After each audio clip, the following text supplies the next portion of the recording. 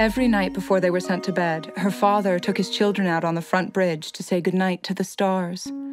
She knew the North Star and the Big Dipper, but that bottomless sea of constellations was mostly nameless.